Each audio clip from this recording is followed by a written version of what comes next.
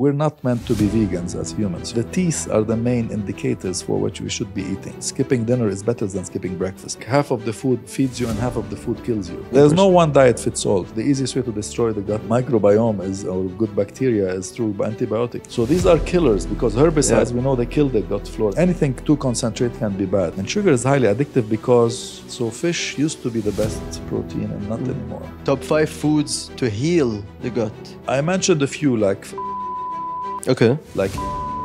these are healthy for the gut. When you mix science and traditions, you understand better how we should eat. Today we are joined by Dr Khairallah, and we are avoiding the topic of gut health because you are guaranteed to fail on the long run if your health is not in check, especially as a high performer. So today we're learning from Dr Khairallah, who's an evidence-based expert on nutritional therapy, gut health, and hormone optimization that's featured on national TV and that's trained and optimized national and international athletes to reset their health for peak energy, mood, and focus. So this is what it's going to get for you today. We're going to try to make it as simple, effective, practical as possible so you know exactly what to do and you get a lot of value from this episode. So, hi, Adi. Thank you. It's a pleasure to have you here. Thank you. So before we go into the signs of bad gut health, which through your poop, your skin, everything else, we're going to go through all these items and rate them from 1 to 10, depending on how bad it is for your health and your gut. And so let's start with the first one, soda. Thank you. So basically, this was created initially and was sold at pharmacies to help people with digestive issues, to help them digest better. And that's thanks to its high level of acidity. So people with low hydrochloric acid in the stomach, they have better digestion when they take it. Unfortunately, it has a lot of sugar.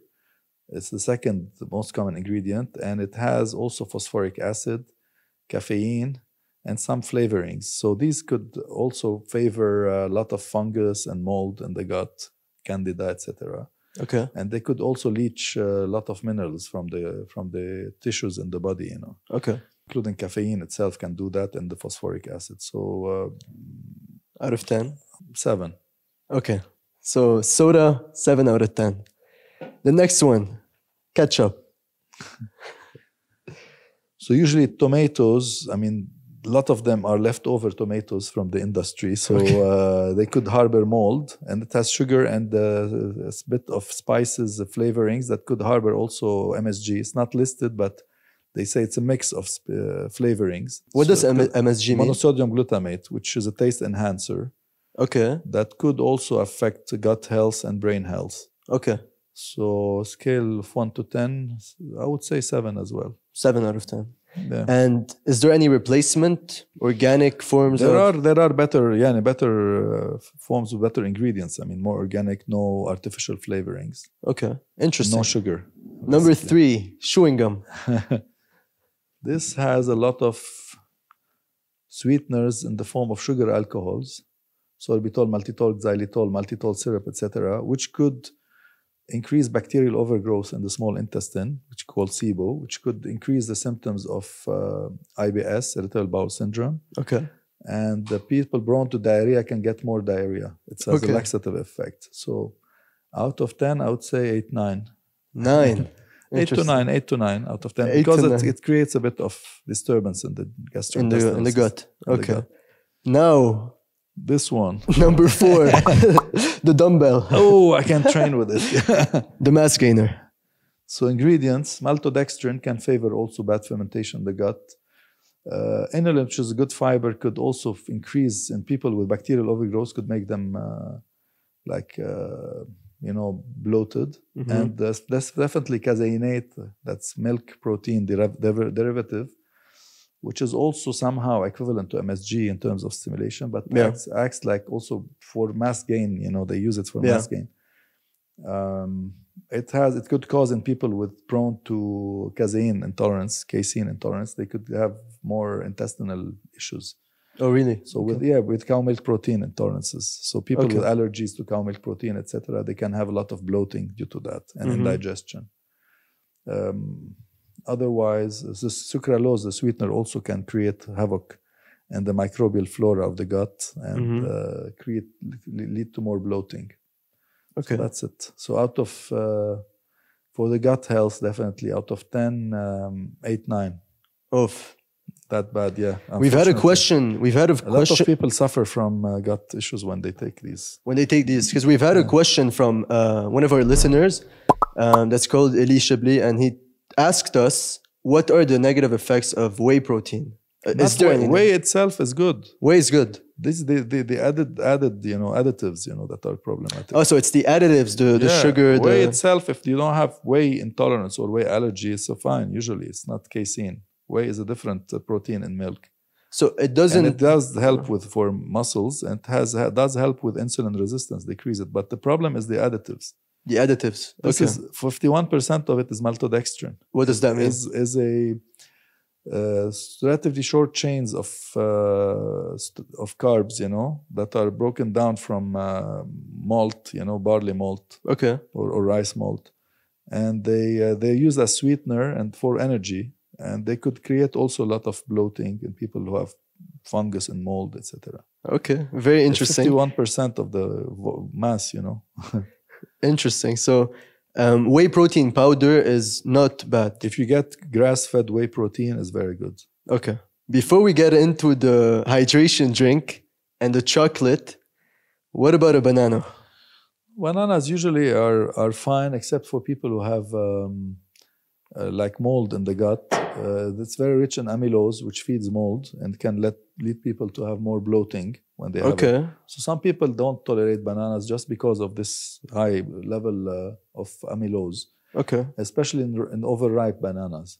Oh, okay. But if someone has like say bacterial infection, diarrhea due to bacterial infection, it can help with the gut health. So this so it can help. So this is 50-50. I'd say 5, 5, 50-50, okay. Okay, so to get into the main event, hydration drink. Yeah, I mean, overall good ingredients, except for they have a bit of, where is it here? Because it says 2 grams of sugar only. Again, sucralose. Yeah, they have sweeteners like acesulfame-K and sucralose. And sucralose can create havoc in the gut.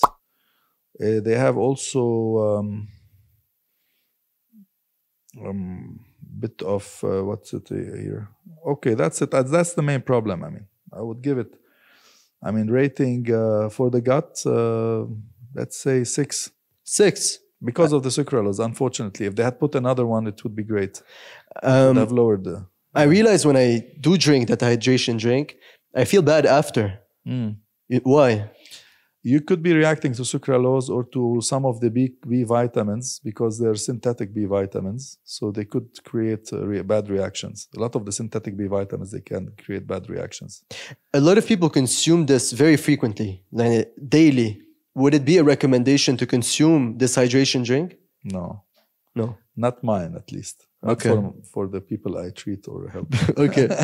Perfect. So I love this. Now let's get into the signs of bad gut health. You don't want to talk about this? Or? We'll talk about it after with the sugar. Before we get into so what are the signs of bad gut health? I saw a video by Stephen Bartlett, and also an expert on gut health, that says that your poo or your skin can be an indicator of bad gut health. Is that correct? Yeah, definitely the poo, because if it's like goat poo, like small fractionated or very mushy, okay, or diarrheic, they could be signs of bad fermentation in the gut, indigestion, bad fermentation, bacterial or other microbial overgrowth, like fungal overgrowth, mold overgrowth, etc. So these could be indicators that someone is not digesting properly. And it can reflect definitely on the skin health. With people with, for example, seborrheic dermatitis or acne rosacea on the face, it could be all signs of bad fermentation and indigestion in the gut. Okay. Interesting. Does acne have to do anything with it, or? Acne has to do mostly in the studies with cow milk consumption, casein, especially in girls. Okay. So it's not chocolate like they used to think. It's mostly milk itself, especially rancid milk, because it's processed milk. The fat gets rancid, and the growth factors and the proteins, also proteins side of the milk, it could lead to increased, comedogenesis, we call it, formation of white comedones, on the skin. Okay. And then later it could degenerate into acne. Oof, interesting. Very interesting. So I saw a video also that talked about, first of all, before we talk about that, how should your poo look to know if you have a healthy gut? It should be like sausage shaped. Sausage shape. Well formed, good consistency, easy to evacuate. Easy to evacuate. In less than 3 minutes, Okay, deal. Interesting. And for the skin, what is a healthy skin? Healthy skin it has normal glow, no redness, excessive redness, no, not pale neither. Okay. So this is healthy skin. I mean, fair complexion for fair people, for darker skinned people, normal complexion. I mean, the dark complexion. So it depends on the natural skin that they have, but definitely no pimples, no white spots or melasma, which is like dark spots. Okay. And no redness, no inflammation showing, no enlarged vessels, Okay. Interesting. Very interesting. So let's get into the sugar. So this is my personal addiction. I have sometimes I control myself, but this is probably one of the best, and he agrees, Paul agrees, one of the best snacks I've ever had. So what do you think about it? Rating 1 to 10? Because sugar has been a big Let me check it out. problem of mine. We'll get into it. So number one ingredient is sugar. So definitely it could cause bad fermentation or proliferation of mold and fungus. Mm-hmm. Too much sugar. Whole milk powder. For people sensitive to milk, they could get reaction. That's it. I mean, that are the main issues. Okay. So no issues. They chose, it's non-hydrogenated vegetable fat, palm fat. So it's non-hydrogenated, which is okay. I mean, they did better than other brands. Okay. They're not using hydrogenate. So that's fine. I mean, basically, these are the two main issues. And it has wheat flour, definitely for people who have gluten intolerance. It's not suitable if they have a celiac disease or gluten intolerance. Yeah. We're going to talk about gluten after also. Yeah. So that's it. I mean, rating, I would say 6 also because of the sugar and milk, but anyway, I mean, it's not very bad. Mm. I mean, it's not my. Health? I wouldn't. I wouldn't eat it. Okay. I look for healthier versions of snacks. What are some healthier versions of snacks? Before we get into sugar and the problems, craving, addiction, all the rest, what are some healthier snacks? I mean, definitely fruits, and some lightly roasted nuts. And you can, homemade snacks, if you want to make something like this, dark chocolate, but of good brands, that are not... like, what do you recommend? Do you have any recommendations, good brands? Yeah, but I'm not here to advertise any brand. Okay. But usually, if you look at the brands that are in terms of dark chocolate that are low ranking in terms of cadmium concentration and lead concentration, okay. There are top 5 in the world. You look for the top 5 low in cadmium. Okay. Dark chocolate, you find the best brands. Okay. Okay. I meant because I bought dark chocolate the other day, but I saw the behind and I was like, no way I eat this. Yeah. That's why I'm asking us. Okay. So to get into sugar is an issue I've been facing for a long time, a very hard addiction that I'm pretty sure a lot of people deal with. I want to know, how do you stop this drug? Because it's kind of like a drug. What's your advice on this? First, any sugar is found in fruits and found in vegetables. And also when you break down carbohydrates, starches in your gut, they turn into glucose also, which is kind of one simple sugar. The body wants sugar because normally in nature it's rare. So if you look at what's there in nature normally, like 100,000 years ago, when they used to be hunter-gatherers mostly, and sugar was scarce and used to be found mostly in season, like in spring and summer, and sometimes in autumn when they find fruits on the trees. But otherwise, it was a rare occurrence, and they could find it sometimes in tubers or roots, like beetroot, carrots, tubers like potatoes, sweet potatoes, etc. So the body wants sugar because it's one of the main sources of energy for the cells. But too much of anything, even if it's good, it can be bad. So when humans found ways of concentrating sugar from cane, sugar cane, and then later from beets, they refined it and polished it, and and ultimately you have it depleted of all the minerals and the vitamins that are normally found in the fruit or the vegetable. And the body needs these minerals and vitamins to process naturally, to metabolize the sugar into energy. So ultimately, if you consume too much of it, you'll reach a point you're out of balance in terms of vitamins and minerals, because you're not getting enough of these to be able to metabolize the sugar. So a lot of it can go in the wrong pathways, or accumulate into fat or go into lactic fermentation, etc., in the cell, which can promote disease, ultimately, instead of going into the healthy pathways of the metabolism in the cells. Anything too concentrate can be bad, even cocaine. Originally, like in Peru, they used to drink teas from coca leaves to be able to climb the mountains. It was not that bad, but when they refined cocaine out of coca leaves, it got into a drug, and that's bad. And the same for sugar. And sugar is highly addictive because your body tells you, your brain tells you basically when you eat it, it tells you, bravo, congratulations, because you got to you found the gold. You found the gold, exactly. It's a high level of energy, but ultimately it's detrimental to your health because it's so extreme, in terms of the concentration. Ultimately, you get, of course, addicted to it because of this, reaction of the brain telling you, yes, I want that, more of that.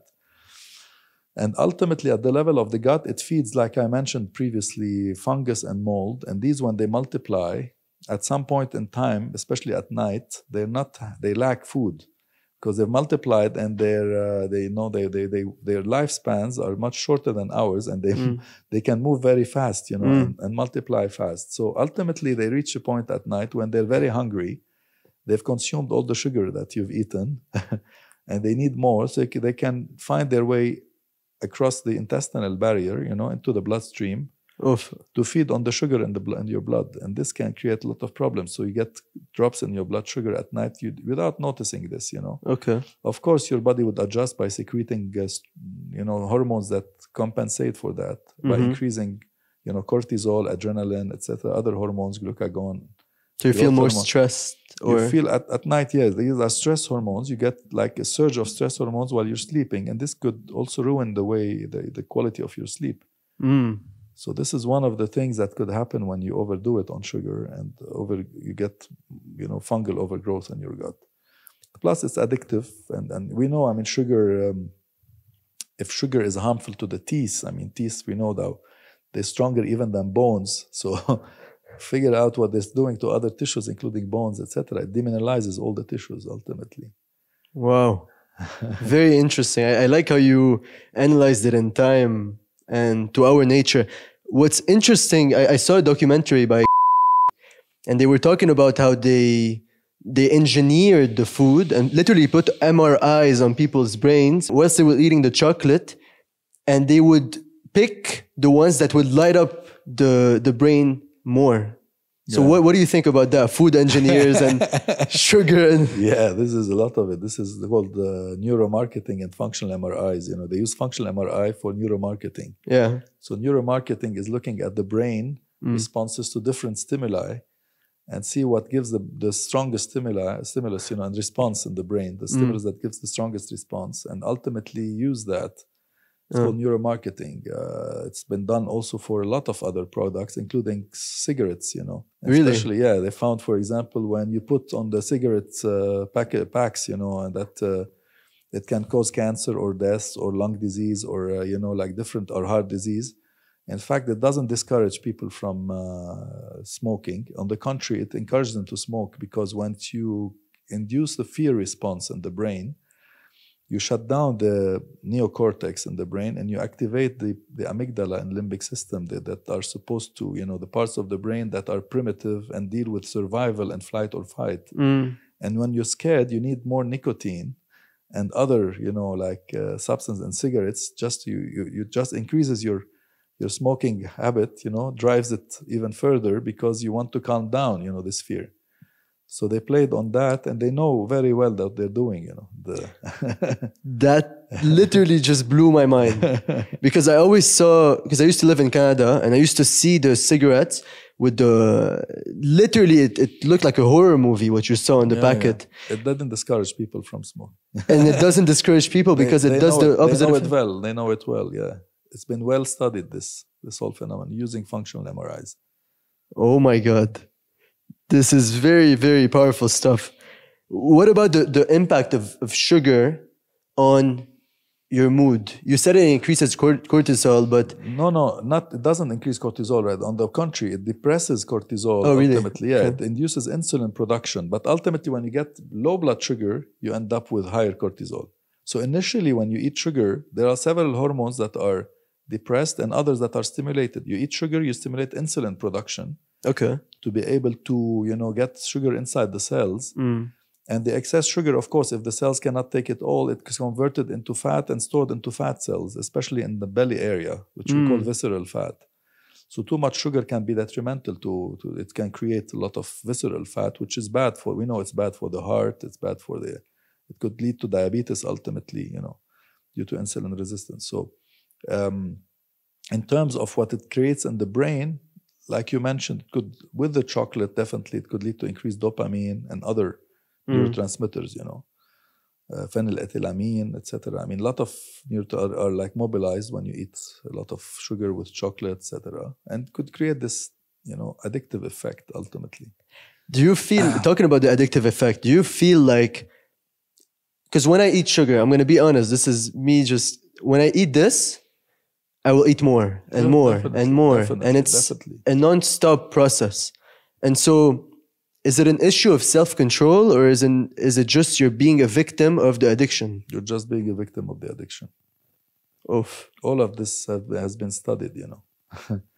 Even like juices, you know, fruit juices that are concentrated juices and to which they add sugar, nectars, you know. They have too much sugar and they know this drives you to drink more of it. And the same for any food. And even with the big companies, they know it. I mean, they put more sugar. Now there are, tendencies to put even more sugar instead of decreasing it because it creates this addiction and you want more of the same. You buy more and more and more. Get into a vicious cycle of, you know, overconsumption. And that's what they want for recurring revenue. Exactly. Okay, so to get into, to break the common misconceptions, there's a lot of misconceptions. I want to cover a lot of them. The meat debate. I've been very conflicted about this because there's a lot of studies that says eating something that's dead is bad for you. Eating something alive is better for you. So the meat diet, the vegan diet. So what do you think about that? And what is your expert advice? So this is a big debate, but we'll go over it in details if you'd like to. Yeah, sure. So in terms of meat, like you look at meta-analysis, for example, of meat versus cancer, different types of cancer. There are a lot of studies showing that meat is bad and a lot of studies showing that meat is good, you know, in terms of cancer. Okay. So what's the conclusion, you know, because people get confused. So I would go for grass-fed meat. That's very important because grain-fed, the soy and the corn, have been not only genetically modified, they've been genetically modified, in fact, to sustain more spraying of herbicides, weed killers like glyphosate and others.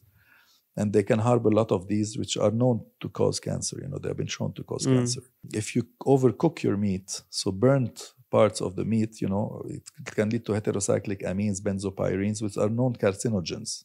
Okay. So burnt meat is bad, you know. So when you do barbecuing, you know, you create a lot of burnt parts of the meat.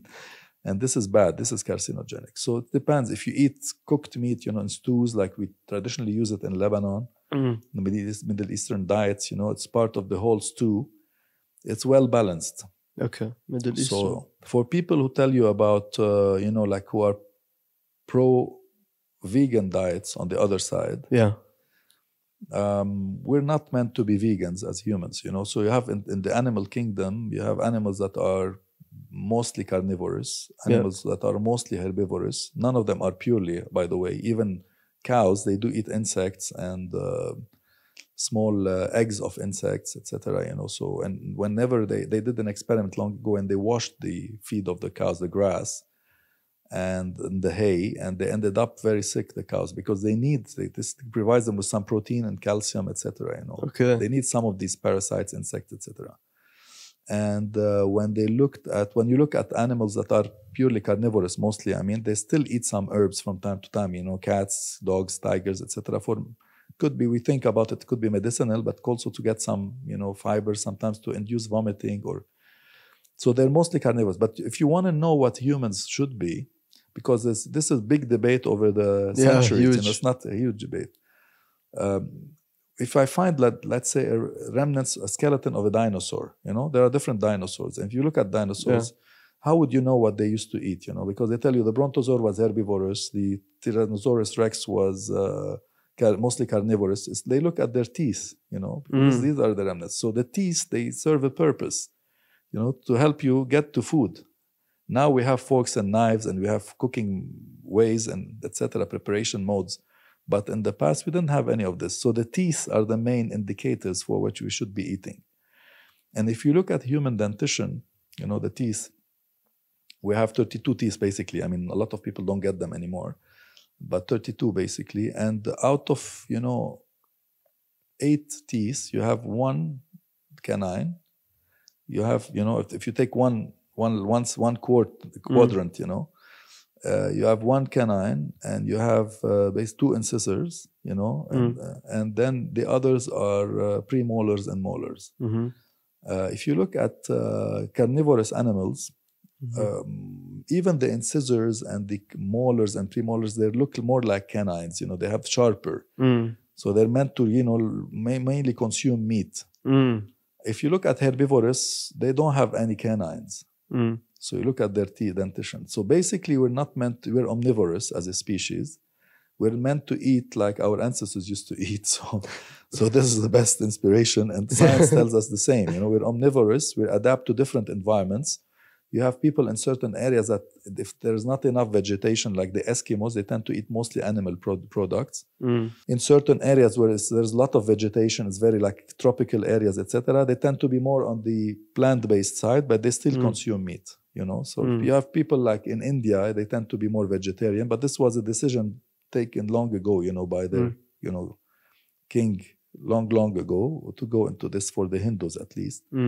And they go mostly vegetarian, but they do eat eggs and they eat dairy. So they still eat animal products. They're not fully vegan. Okay.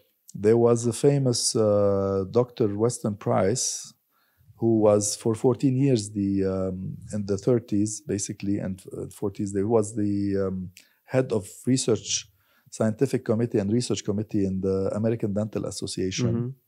He did a lot of research on different primitive civilizations, tribes, etc., to look for the optimal diet and the best dentition, in people. And he looked at tribes who were mostly vegetarian. They had worse dentition, and tribes who were more omnivorous, and they included meat or chicken or fowl or different, types of animal produce. They had a healthier dentition, much less cavities and less, and better distribution of teeth. They didn't need really any braces, etc. Wow. And he had a very long trip around, the 5 continents, and showing different pictures of primitive people and their relatives that have been to cities, where they changed their diet into more processed diet. And they looked at the teeth of both, like cousins, and he saw that people who are still living in nature and in the tribal environment, they had a much healthier dentition than the ones who started consuming processed foods and sugar and refined starches, etc. Wow, very interesting. I love how you simplified it based on the teeth. Yeah, because then it makes it very obvious that look, we don't have canine teeth for no reason. Yeah, and it's very interesting. I find that very interesting.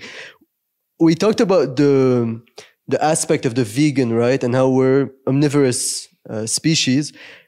Is it true? Because I saw in the episode of Stephen Bartlett and gut health expert that's called Max Lugaveris, who said that the vegan diet and depression are correlated. They have a certain, the more you eat vegan, the more, is it true? Over a period of time, yes, I've tried several diets throughout my life, and just for the sake of trying them, So I went vegan and raw vegan at some point. Okay. Initially, you feel much lighter, you feel better because it's not very hard to digest, overall. Yeah. And it's like fasting, like mimicking fasting, sort of, Yeah. So I felt much easy, much lighter. Of course, I was consuming very high level organic foods, and mostly lots of vegetables, etc., nuts, seeds.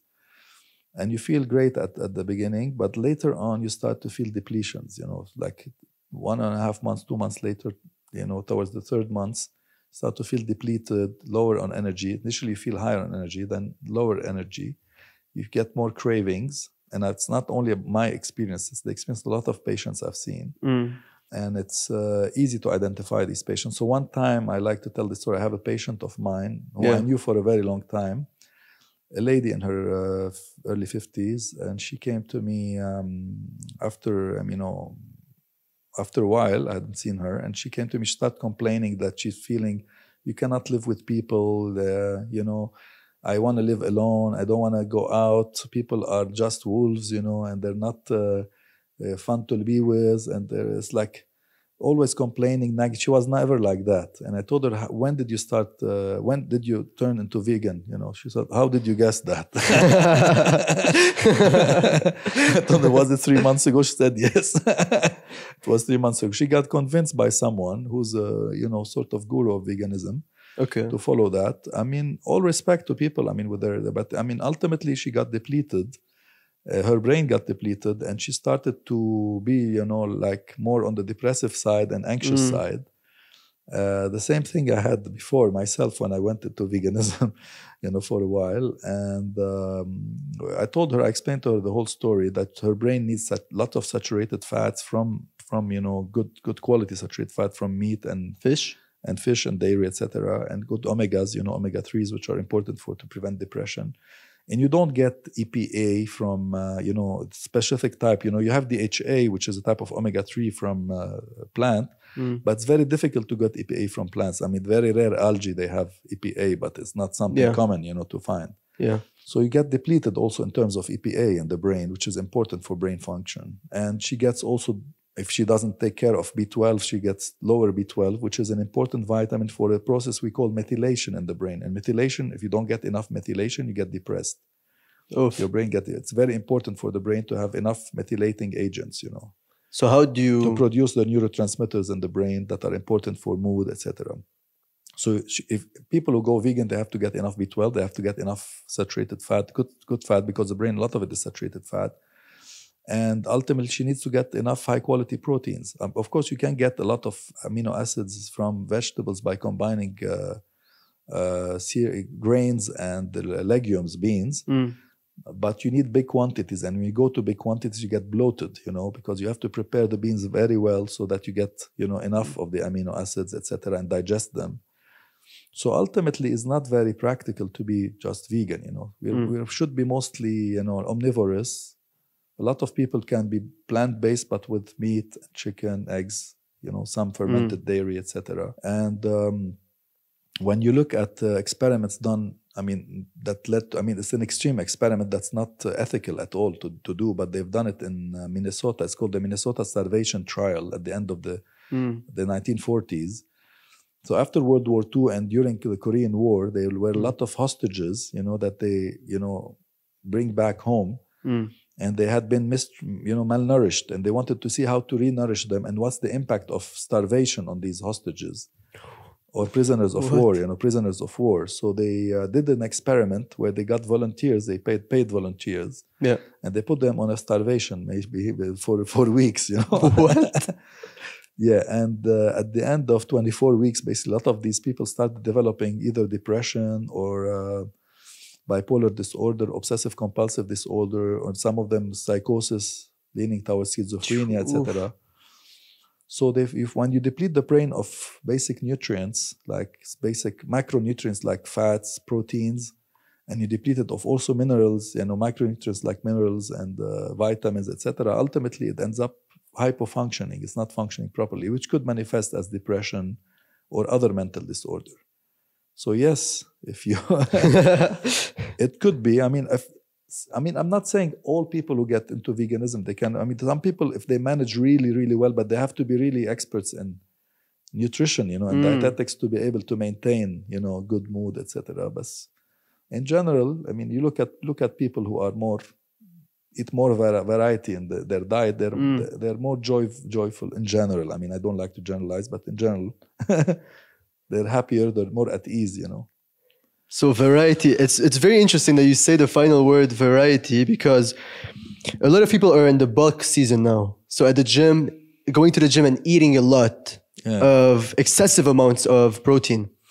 And so I am very interested in finding out how much the difference of over-consuming in consistency-wise and variety to optimize for gut health. I mean, in terms of the gut doesn't like overeating neither. I mean, it's like if undereating is bad, overeating can be worse. We have a lot of disease of overeating nowadays. I mean, so that's why there's a lot of talk about fasting, intermittent fasting, all of that, because I mean, we're not supposed to be overdoing it. I mean, in terms of eating, and we tend to overeat, especially in countries like Lebanon. Or you have your grandma that. I think the older generations that have survived the famine of the First and Second World War, they tend to look at, they want you to eat more and more, so that you look healthy. If you're chubby, you're healthy. So that's another extreme. But I think if you look at when you eat a big meal at once, all at once, it's very difficult for your digestive system to handle it. So a lot of the residual food will end up in fermentation process by the microbes in your gut. So it's better for a lot of people to eat smaller quantities, smaller meals. Of course, people who want to bulk up, they tend to like overdo it just to bulk up very fast. But I'm not in favor of that neither, So it's overdoing it. It's not healthy. Unfortunately, I mean, we all believe in muscles and creating muscles for bone health and for general health and metabolism, but overbulking is not healthy neither. Yeah. So we know now that over-exercising, either there was a study released in the US last year showing if you do heavyweight lifting more than 60 minutes a week, you'll be surprised. It could be that you start to lose after 60 minutes, you lose the benefits of exercising. So if you do just 60 minutes per week of heavyweight, I'm not talking about light weights or moderate weights or moderate exercise intensity, etc. High intensity and exercise, including high intensity weightlifting, more than 60 minutes per week, you start to lose the benefits of exercise. At more than 140 minutes per week, it was shown to be worse than sitting at home, being a couch potato. What? Exactly. It can show you the study. It's not one study. They'll review a lot of studies. So it's really, that's like, they call it a J curve, where you start to lose the impact, the benefits of exercise after. So I'm talking about heavyweight lifting again. If you do light to moderate exercise, you can do much more without any problem. It's in fact, you get more gains and more benefit. That's why I'm not in favor of bulking up. Also, you lose a lot of people who focus on bulking up like massively, they lose a lot of mobility, and agility. So it's not good to be stiff. Stiffness is not very good for the body. The body doesn't like to be stiff. It needs to be flexible, has a lot of, have a lot of agility. And so it's good to have a balanced workout, not to be like excessively focusing on bulking. And honestly, I mean, you don't see a lot of, people with very heavy, muscle mass make it to 100 years. You don't see the centenaries. You see mostly lean people. Yeah, they have muscles. They are fit. They're not overweight, but they're not also bulky in terms of muscles. How much is muscles important for longevity? Yes, I think it's a J curve. Like that's what I've just mentioned. Mortality can increase after a certain level. So if you don't have any muscles, of course, people become more prone to fractures, osteoporotic fractures, which are also very bad. Yeah. They tend to have bad posture, and you're as healthy as your spine is. So if you have a good posture, good spine, this is very healthy. So muscles are important.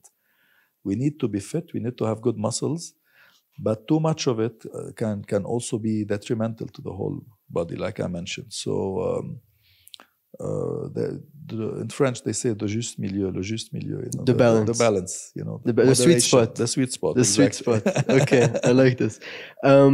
Recently, I've been experimenting with a lot of diets, a lot of different workout styles and everything, and I found that fasting really, really works with me. Like I feel so much more energetic where I wake up and until 2 p.m. I work deep work on stuff I need to finish. I eat nothing, just water. I feel so much more focused, energetic, happy whilst working. How much do you recommend that? Because in my experience, it worked, but would it work for most people? I would not say that works for all people, because let's say menstruating women who have their cycle, if they do a lot of the fasting the way you're doing it, they can get hormonal imbalances. Okay. But in general, like women post-menopause, they can do it, and men in general, they can do it. They're more apt, you know, they have better capabilities of fasting, men in general, because supposedly we're supposed to be hunters, you know, so we go for hunting for a long time until we find the game, while women have to bear children and breastfeed, you know, so they have to eat more frequent meals in their childbearing age. So they need to be eating more frequent meals to get the energy, you know, to do that and to keep a good hormonal balance. I do recommend intermittent fasting to people, but it's better done like a lot of times I tell people 2 to 4 times a week. Skipping dinner is better than skipping breakfast, because when you skip breakfast, I mean, I know it works for you, but I don't like to generalize. Yeah, of course. So when you skip dinner, you have, you know, you have all the time to detox at night. Your liver is not overburdened. Your digestive tract is not overloaded with food. You have all the time to detoxify and to, you know, like a lot of the remnants are recycled, you know, a lot of the remnants, residues, etc. So when you do the fasting in the morning, your body, to maintain good level of energy, it has to overconsume cortisol to keep your blood sugar steady, you know. And definitely you feel better, because when you fast, you're not spending a lot of energy on digestion. And of course, if you do it long enough, the fasting, you start to produce ketone bodies, and ketone bodies give a lot of clarity to your brain. Yes, you feel more that. clarity in mind. So when you do it the proper way, you get more clarity and you feel better. But normally, as humans, I mean, a lot of people, I tell them not to do intermittent every single day, because we're meant to binge from time to time. So look at, you know, how we used to be. If we were nomads long ago, nomads, when they go from one area to another, I mean, they're fasting for a few days. Yeah, intermittently. I mean, they still eat some food, but they try to distribute the food so that they can keep having food every day. At some point, they arrive to, let's say, an oasis, or an area, a forest, you know, or a jungle, etc., where there is a lot of food, you know, fruits, and then they start to binge, you know, for a while. It's fine to binge from time to time, but not every single day. Binging every single day is bad. So the Lebanese table with with everything. It's too much. That's very interesting, because I feel like before my diet was very off, and recently I realized the power of not wasting energy on digestion by eating too much and too frequent. So do you recommend 1 meal a day? Because that's what I'm currently doing-ish. I don't like to generalize 1 meal a day to everybody. I would say 2 meals a day, and maybe 3 meals a day from time to time. It's better. You know? And some people, if they're, you know, in burnout and they're very tired and they have a lot of, you know, like they have night shifts, etc., they might need to eat more frequently, like every 3 to 4 hours. It depends on your activity, etc. So it's not always recommended to do 1 meal a day. The golden rule. There's one study who's shown, like, if you do 1 meal a day, you can increase cardiovascular disease. Because your body has to, you know, entertain a lot of, you know, secrete a lot of adrenaline and cortisol to maintain normal blood sugar, blood levels of fatty acids, etc. And you end up with more tendency to have, you know, imbalances in your hormones. It could affect your heart, you know, heart rate, etc. So it can be like kind of detrimental to your health. Okay, interesting. I like how you're not generalizing stuff, because every single, it's tailored for every single There's person. no one diet fits all. Definitely not. It depends on the age group. I mean, children have to eat more. You cannot put kids on 1 meal a day. They need to grow and they need to eat more frequently. You cannot put them on intermittent fasting either. So they can do it from time to time, like once, twice a week they skip dinner. It's fine for their health. I mean, not to be overdoing it on food, but they need food to grow. When you grow up, I mean, as a grown up, it depends on your activity, how much physical exercise, brain work you do, etc. And then later on, older age, it depends on. I mean, we should try to be. I mean, still eat a lot of good fats for the not to lose, but also keep a lot of good protein, because with older people, they tend to go into what we call sarcopenia. They lose muscle mass, and this is bad for their bone health, for their posture, for the risk of falling, fall risk. Yeah. And you don't want them to fall, So you want to, and they have poorer digestive systems in older age. So you want them to be able to eat enough protein and easy to digest protein. Okay. So it depends on the age group, on the male, female, on the activity. All of these has to be taken into account. Okay, agreed. I know it's to be true because I've tested it myself. Some things don't work for me that others have worked for others, and this has worked for me. So people should perhaps test and see for themselves. They can test, see how they feel about it. So I saw a quote on your profile that really interested me that said, it was by Mark Twain. It said, "It is easier to fool people than to convince them they have been fooled." And so, what do you think about that in the food industry? Yeah, there are a lot of examples about that in the food industry. We've spoken about sugar. Yeah. But there's also food additives, especially like colorings, for example, or food taste enhancers like MSG. Yeah. So take MSG, which is monosodium glutamate. Glutamate basically is a neurotransmitter in our brain, and it also has receptors in our tongue. So whenever you taste something that has glutamates, you feel it's tastier. Like what? Can you give? Like natural occurrence of glutamates can be in meat when you overcook meat, or when you prepare broth, or like seaweed. Okay. It gives you this, enhances this umami taste, and soy sauce, etc. So whenever the food industry detected this, and they started adding MSG, monosodium glutamate, as a taste enhancer in concentrated forms. And this makes any food taste better.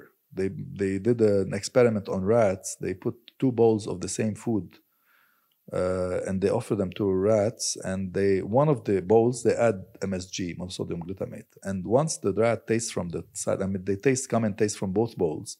Once they taste the one from the other side, the one that has MSG, they never go back to eating the one without MSG. So it gives such an enhancement to the flavor of the food that you feel it's fantastic. It's known that in a lot of the Chinese restaurants and a lot of the Asian foods, and also in fast food chains, they use a lot of MSG. And also in chips and processed foods, crab sticks, stock cubes, which is artificial stock. It's not the real bone stock and bone broth. The stock cubes, they use a lot of MSG, and can be hidden sometimes under names like yeast extract or casein extract, or other names. So it's a taste enhancer. So and they did experiments back in 2005 where we used to think that's only at the level of the tongue they get this effect and can get to the brain through the eating food, But they did injections on mice and rats to see the impact bypassing the tongue effect, the taste enhancement at the level of the tongue, and they still had the effect at the level of the brain. So it's an addictive substance, and it's used in animal models to create obesity, overweight, and diabetes in animal models. So no wonder with the pandemic of obesity worldwide and diabetes, type 2 diabetes, it could be linked, part of the culprits could be MSG. Yeah. It's not the only one. It's overeating carbs and sugars and other processed foods. But this is one of the culprits as well. This is a way of for the food industry to fool people into thinking that this food is tasty. Well, it's not. I mean, you can put anything and add to it taste enhancer, MSG, and it tastes better than it is. What? And the rats experiment is very interesting because if they never go back, it shows that there is something here that's addictive. Yeah, exactly. That's addictive, and that's kind of fooling you to go towards there. that. Eat that food. Wow, very interesting. What about gluten, which is an issue I've faced a lot, and I've realized that when I cut down on gluten, I have so much more energy, and I'm in such a better state of mind to work more effectively. And so, what do you think about gluten from your expert opinion? Personally, I have gluten intolerance, so I know how it affects me personally. But I mean, there are people who can do without gluten. I mean, they people who can. I mean, they can eat gluten and not have any problem. Okay. But according to a lot of research, they might be a minority afterwards. I mean, it doesn't mean that everybody, the majority, have celiac disease or gluten intolerance. But a lot of people cannot digest gluten to start with. So it's estimated that 83% of people do not have the enzymes to digest gluten. Wow. So normally we have protease enzymes in our gut that come and digest, supposed to come and digest gluten, which is part of wheat. And while trying to digest it, they got stuck on it. The gluten protein has something called stop sequence, which funny enough is also found in casein of the Holstein cows that are the most, famous cows that produce a lot of milk, the white and black cows. So they share this similarity, these types of proteins in terms of stop sequences on the protein that block the enzymes from being able to digest them. So you have normally, let's say you eat chicken or eggs or meat, you have protein digesting enzymes called proteases. They come in the gut and the intestines and they start to digest the proteins and they go to other proteins and other proteins and other proteins. Yeah. It's like you have at home scissors. You don't buy a new scissor for every time you're going to cut paper, So you have a few scissors, one for paper, one for chicken, one for fabric. And this is how it is with enzymes in the gut. You have a smaller number of enzymes compared to the very big number of food molecules that enter the gut every day.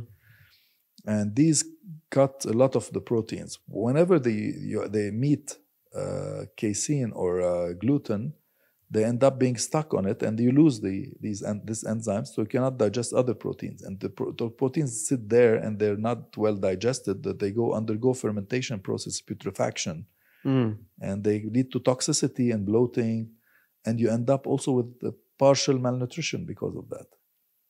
So this is what happens to people who cannot digest gluten. It doesn't necessarily turn into celiac disease immediately. So a minority of these cases end up with celiac disease. Okay.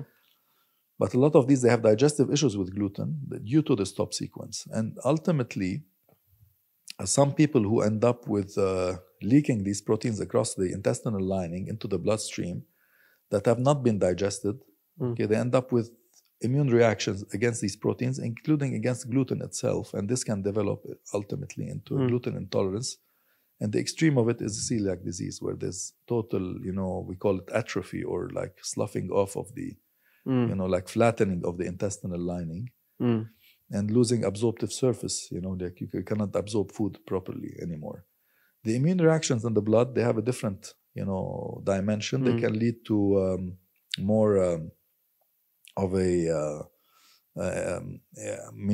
allergy-like reaction sometimes, but a lot of it is immune reactions. They can promote autoimmune disease. They can lead to, like, for example, autoimmune thyroiditis, Hashimoto, has been linked to this. Multiple sclerosis have been linked to gluten intolerance and celiac, and other autoimmune diseases, they have been linked to that. So I ultimately, what made people more attracted to gluten is the fact that most likely gliadin, the subfraction of gluten, can transform in the bloodstream into what's called gliadorphin. And gliadorphin can act like an opiate, or like a morphine on the brain, like a heroin, drug. Like a drug. And that's probably what attracted people to be addicted to gluten and to wheat products ultimately long ago. And to bread, everything white, so white pasta, white bread, even whole grain. It doesn't matter. They all have the same. Oh, really? Even whole grain? There's a whole theory that this is what attracted people. So come to think about domestication of wheat. Yeah. The first consumption of wheat is, the first evidence in paleontology, and goes back to 80,000 years ago. But the paleontologists and historians think that most likely around 10,000 years ago, humanity started to domesticate grains, cereal grains, and beans and plants. And they think that we used to be nomads, hunter-gatherers. And whenever we started domesticating plants and animals, especially plants, we started to settle down, because you use settlements, and near near the fields of barley initially in the Middle East. They start in the Middle East here with barley and then wheat, and the Far East rice. So with wheat and barley, they started to have settlements around these and later developed them into villages and ultimately into towns and later into cities. So this is how civilization in the area developed, most likely due to domestication of barley and wheat. And why were they attracted to this? Because you grow the grain, you put the grain in the soil, it grows you a plant, and this plant gives you a lot of other grains, and you can multiply the number of grains. And most notably is that the plant grains, they have in them all the nutrients to create a whole plant. So they're high in nutrition, very dense nutrients. But at the same time, the plant has to protect itself against, its predators. And its predators is mostly, when the grains in the soil, it could be rodents like rats and mice or worms. And the whole plant, the predators are like herbivorous animals like cows and horses and sheep and goats. So ultimately, if the plant cannot run away from its predators. Yeah. What it can do, it can create in its grain a sort of digestive inhibitor. And that's why most seeds of plants and grains, they have digestive inhibitors. So when mammals come and eat them and other animals come and eat them, consume them, they cannot digest the grain. Yeah. They can digest the whole plant, but not the grain. And ultimately the grain would, at least big parts of the grains, big number of grains would be released in the stools to grow new plants. So this is the plant survival mode. So when humans figured out that there's a lot of nutrition in the wheat grain and the barley grain, they started to grow them, but we never consumed them raw. You cannot come and consume wheat raw in the raw form. You get severe indigestion. Yeah. And the same for beans. We cannot. So they found ways of preparing them to make them more easier on the digestive system. And if you look at in the Old Testament, like in the Bible, the book of Ezekiel, there's something, preparation of Ezekiel bread. And there's in Qumran, also in Jordan, they found manuscripts of the Essenes, where they prepare the Essene bread. There's always a whole process, to prepare the bread. And this is how we prepare. Now it got much faster, but they used to sprout the grain tiny bit. It's not full sprouting, but germination. Once it germinates after a few days, they grind it and then they leaven it, or they let it ferment on the bacteria in the air and the yeast in the air. And then when it ferments, it's broken down partially, and part of the gluten definitely is broken down. And then they would cook it, they bake it. And this whole process leads to easier digestion. But even with all of that, we still have parts of it that's not easy to digest. What makes it easier to digest, not fully easy to digest. So that's why we think that people developed back then a lot of problems that started with all of this. So no wonder that in the whole area here, we start to have sort of, imbalances in the hormones that ultimately led to, for example, polycystic ovaries in women. It could be part of it, like eating more bread in the area. It could be part of it, because this is where it's all started. Of course, eating too much carbs to start with creates belly fat, visceral fat, insulin resistance. Yeah. But cooked carbs above 115 degrees, they could lead to what we call acrylamides. And these substances, they deposit in the tissues, and they're not easy to digest and process by the liver, for example. Okay. So ultimately, they accumulate and create more insulin resistance. So all of this contributed to the visceral fat, belly fat, which ultimately led to type 2 diabetes. So you come to think about it, like you see the first evidence of type 2 diabetes in Egypt, and the Ebers papyrus in history. And in the region here, we started, to have like these baldness, male pattern baldness, which is due to nutrition deficiencies, at the same time hormonal imbalances. So all of these could be linked to the wheat consumption. Okay. But at the same time, it's so tasty wheat because of the starch, and also like I mentioned, possibly gliadorphin linking. So it's a sort of addictive food.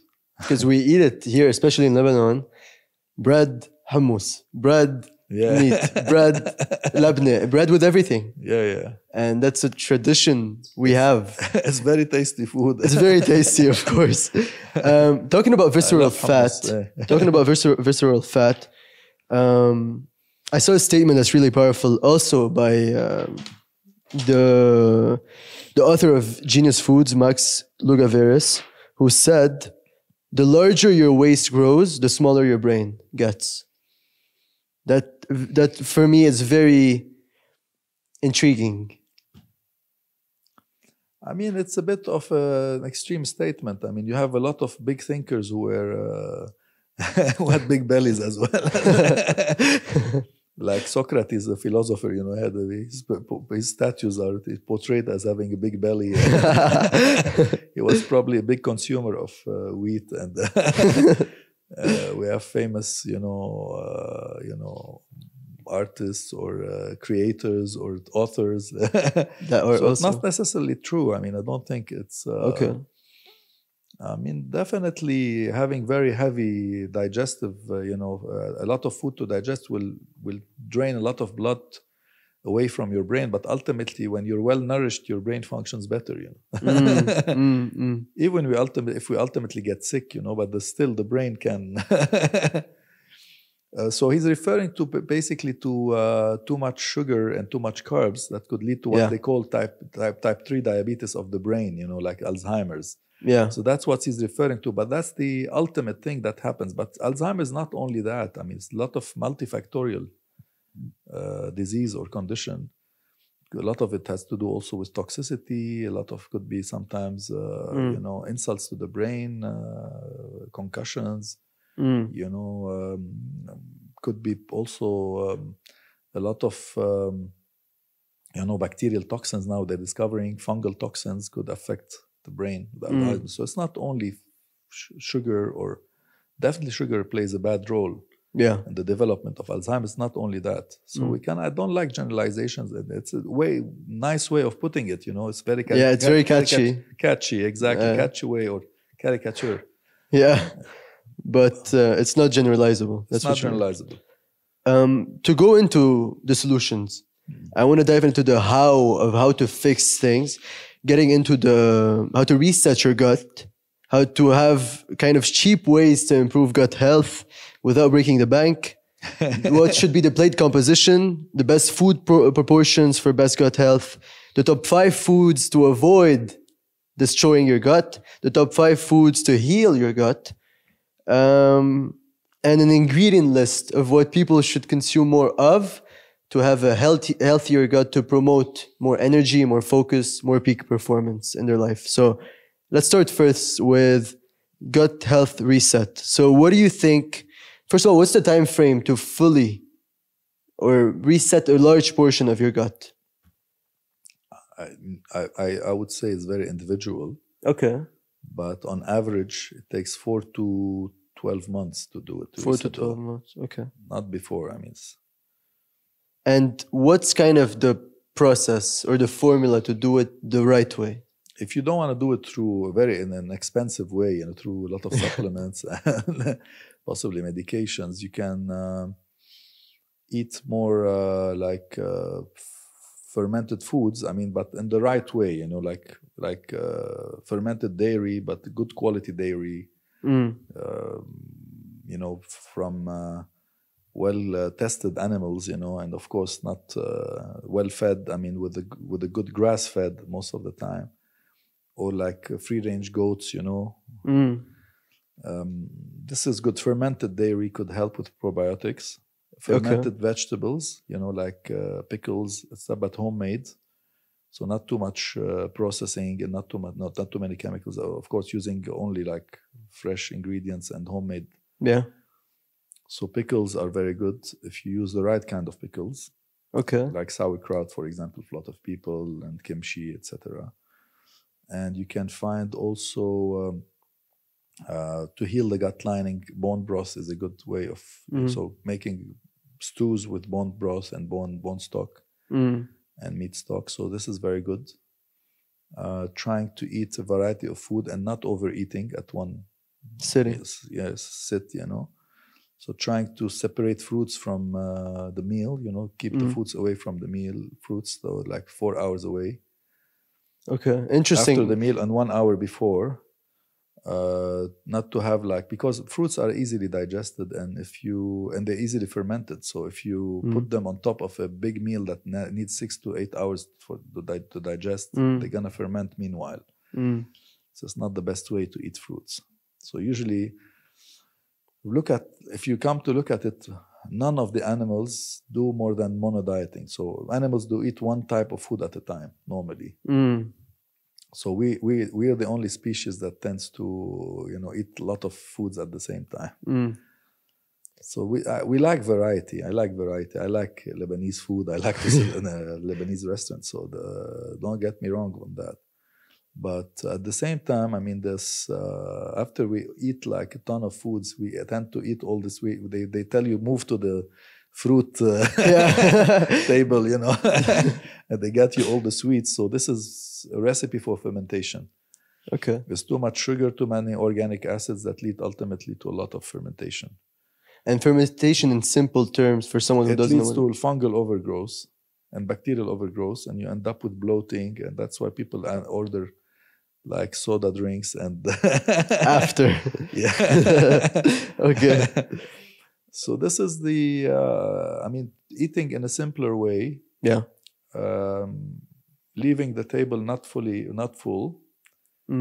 So there are a lot of good sayings and the traditions in the area here from the basic, and a lot of the, you know, like religious leaders and prophets and doctors in the area. So one of them is not like you sit at the table like wanting food, and leave the table wanting food as well, you know, or desiring food. So not full, you know. So that should be a philosophy people take away from this, that you come wanting food and you leave wanting still a bit less food. Yeah. But still not overdo it, you know, not to be overdoing it. Not to be fully satiated. No, exactly. And like half of the food feeds you and half of the food kills you. The other half kills you. Ah, okay. Very interesting. Yeah. I like that saying. Okay. So what are the best food proportions? So imagine we have a plate, right? What would be the proportions of that plate? What would you put? I would put half of it salads to make it easier to people. Half of it is not only salads, it's vegetables. Okay. It could be raw or cooked vegetables. Anything you recommend specific? No, I mean, I don't like to, it's like in season. Eat what's in season. Okay, eat what's in season. It could be like in summer, we eat more raw vegetables. In winter, more cooked vegetables. So let's say half of the plate should be vegetables. Okay. It depends on the season. Dominance could go for cooked or versus, you know, raw. Okay. The other half is split between a bit of carbs and protein, you know. Okay. So carbs and protein, and definitely protein has fat. And there is olive oil in the salad and in the vegetables. So you have fat here and there. So this way you have a very balanced, it's in a simple way. You don't have to, I mean, we can go in numbers, etc. But people are not going to come and sit at the table and weigh their food. You talked about so protein-wise, what do you recommend as top protein for the gut? Ideally, I mean, in the old days, long ago, fish used to be very healthy protein, but not anymore, unfortunately, because we've polluted the seas with microplastics and there's too much mercury. Due to the industries, there's a lot of polychloryl biphenyl PCBs. Yeah. So all of these are carcinogens and toxic to the brain, to the, you know, to the heart. So fish used to be the best protein and not anymore. I mean, now I can count amongst the best protein is definitely if you take eggs, but free-range eggs, organic. They're very good. They have a very good balance of protein and fat and nutrients, minerals, and vitamins. The other is, I mean, if free-range organic chicken is very good. And meat as well, if it's coming from a good source and well prepared in the right way. I mean, cooked, slowly cooked, not burnt, and coming from free-range beef or sheep, lamb, you know, or goat. It's fine. I mean, I would say per week, I mean, I don't like to generalize. I mean, between 2 to 4 times red meat per week. Once to twice chicken. Okay. maximum once fish, and go for small fish, So, sardines, and like other types of small fish. And maybe 1 or 2 days per week, vegetarian, vegan, like not to eat any. And eggs you can consume, depends on your needs, requirements in terms of activity and protein. But between twice a week to 5 times a week, depends on the requirements. It's cool. What's really cool about this is that everything we talked about culminates to the solution, which is we are omnivorous species. Exactly. And now you're saying, okay, you should eat, but in a way that facilitates the way we are, our nature. So that's very interesting. Now, just to finish it off, what are the top 5 foods to avoid destroying gut health and all the negative consequences? Yeah, let's go into that first. So before food, I'd like to mention antibiotics, because it's the easiest way to destroy the gut microbiome or good bacteria is through antibiotic intake. Yeah. And when you think about antibiotics, the problem with people, they self-medicate. Antibiotics should be restricted to doctors' orders. The problem with pharmacies here, they tend to give antibiotics to any comer, and people with the first runny nose, which is most of the time viral, they end up with taking antibiotics, and broad spectrum ones. So this is very destructive. But the biggest consumption of antibiotics in humans, and this is has been a surprise long ago when we did research on antibiotic consumption in humans. 60 to 80% is from animal food. Because they give animals, unfortunately, this is bad practice in agriculture. They tend to give animals, let's say cows or chicken, they tend to give them a lot of antibiotics when they're bred intensively, because they're close to one another. And they want to prevent, if one of them gets infected, not to infect the others. So they give them antibiotics in what we call preventive way or prophylactic way, which is very bad, because ultimately the antibiotics end up in the foods we're consuming, like the animal produce. So in the dairy and the meat and the eggs, chicken, etc. So the problem with too much antibiotics is we're getting these antibiotics, and a lot of them are forbidden to be used, from use in humans, and they use them in animals. So studies have shown it's 60 to 80%.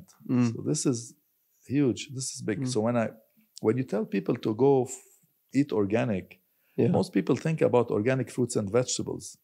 But when we need to think about when we say organic is mostly animal produce, because this is the main problem, because they tend to get a lot of antibiotics and also pesticides, herbicides, because a cow eats much more than a human being, and they tend to eat, when they're fed grains, there's soy and corn, a lot of it has been sprayed with herbicides and pesticides, and they end up in the milk and the meat, and we end up eating them. So when you think about organic, we have to think mostly about animals and the animal produce being organic more than fruits and vegetables. Of course, it's the ideal to have everything organic, but it's not that easy. To find. Time.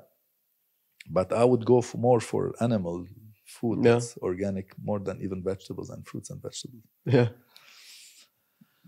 That's so these are killers, because herbicides, we know they kill the gut flora. I spoke about glyphosate previously.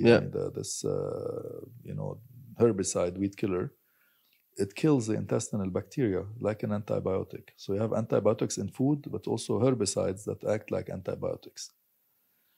So these are on the top of my list if you want to go for protect your gut. So there's antibiotics, there's the animal products. That are fed antibiotics and fed also glyphosate, and glyphosate itself, the weed killer. Weed killer. And is there like 2 more that people should be aware of? Too much sugar, definitely. Sugar also promotes fungal overgrowth and mold overgrowth, and starch in general, processed starches, like refined flour. All of these, they tend to be very bad for the gut. So avoid it at all costs. Yes. Okay. In terms of the opposite, so top 5 foods to heal the gut and to promote. I mentioned a few, like fermented dairy. Okay. like yogurt, labne here, fermented cheeses, but fermented with good bacteria instead of mold. So the labne here is good to eat. If it's well done, you have chemical labne as well in the market. Yeah. Labne that make it from starch. There's some of labne can made without dairy, zero dairy, but it tastes like labne. Yeah. But that's not good. So you need real fermented. I go for small producers. Which authentic that do testing, make sure there's no bacteria, harmful bacteria in the milk, no listeria, no brucella, etc. And then you go for pickled vegetables, like I mentioned previously. These are healthy for the gut. Bone broth, I mentioned bone broth, bone stock. It's healing for the gut and the gut lining. And eating vegetables, vegetables, if cooked and raw, they're good because they have fiber, good quality fiber, soluble fiber that are healthy for the gut. They act like prebiotics to promote good bacteria. So when you hear online that they tell you about lectins and that you should not be eating vegetables because they defend themselves, of course the plants defend themselves, but traditionally our ancestors found ways of preparing plants in a way to reduce these lectins. And one example is when you eat dandelion, hindbay, or chicory, we don't eat it raw. The traditional way of eating it, they boil it, then they strain it to rinse the water out. This way they get rid of a lot of anti-nutrients like oxalic acid and others. And then they cook it and they add lemon to it and olive oil. Lemon to help digestion? To help on digestion, also to compete with oxalic acid because it has citric acid that reduces the risk of you getting like kidney stones and like a difficult digestion from oxalic acid. So they developed, our ancestors, smart ways of preparing food. Intuitively and also through practice. It took them maybe decades or centuries to develop that, but we have their traditions. It's good to keep these traditions. So if you hear a lot of people say like, oh, don't boil don't boil the dandelion or don't boil the spinach. Of course you have to boil it. If you don't boil it, it's very hard to digest. Plus it's very, it can cause kidney stones, ultimately. So let's look at science together with traditions. When you mix science and traditions, you understand better how we should eat. So mixing science and traditional ways of doing, because traditions they proved their way through centuries. We cannot just say now, oh, they were wrong. No. You study traditions and try to understand what they were doing, and then this leads you to better understanding how we should be eating. So our ancestors had a lot of the foundations right in terms of eating. Yes. The first fermented cheese in the world, and the first cheese in the world is kishik here. It was started in Lebanon. Kishik is basically yogurt with wheat, broken wheat. And the fermentation led to better digestion of wheat and better digestion of dairy. And it makes it easy. My grandmother, when I was a child, if I get diarrhea, severe diarrhea, she used to get kishik, raw kishik, not cook it. She doesn't cook it. She just mix it with water, give me balls of kishik. This is natural probiotics to restore to stop the diarrhea and to restore normal bacteria. She fought bacteria, with good ones. The bad bacteria, she fought them with good bacteria. That's remarkable because it's a game of balance, as we saw, right? You need to have predominance of the good ones. But even what we call the bad ones, they're never absolutely bad. Even worms and parasites and fungus and mold and all of that, in small amounts, they're good because they know how to detoxify certain food items or ingredients in a way that to make them less harmful. They've seen in one study, like in one of the worms in the gut, it harbors 109-fold the amount of mercury that we can harbor in our body. So in fact, it's taking out mercury, pulling off mercury from the food and metabolizing itself. So it's protecting in a way our body from the mercury. So of course, too many parasites are bad, but a bit of parasites are good. very, very powerful stuff already. Everything we've covered, I think, could really transform the health of a person watching. It genuinely provided so much value to me because health is my number one priority this year because it's the pillar of everything else. You don't have your health, you have nothing. Humanity has realized that after COVID, that the new paradigm for what's good, what's bad is health. It used to be other paradigms predominant. That health was there, but in the background. Now health. We knew it was important, but it came to the forefront in the spotlight. yeah, and that's why I think this episode genuinely is so meaningful. And thank you so much for your time. I thank you for having me here. And if people want to reach out to you or learn more about gut health or nutritional therapy or the rest, they can go on the Instagram Green Clinics Lebanon. Yeah, we have a great team of dietitians and a lot of health experts who are, trying to educate people on the best ways to become healthy and fulfill their full potential of performance in life. Perfect. That's amazing. I'm going to put all the links in the description so you'll have that. For the people watching, I thank you for investing your time too into improving your health and improving your life and your performance. And if you enjoyed the episode, let me know in the comments and which parts you enjoyed the most. And it's been your host, Adi, and this was another episode of the Rich Inside podcast. I hope to see you on the next week. Much love. Ciao. Thank you.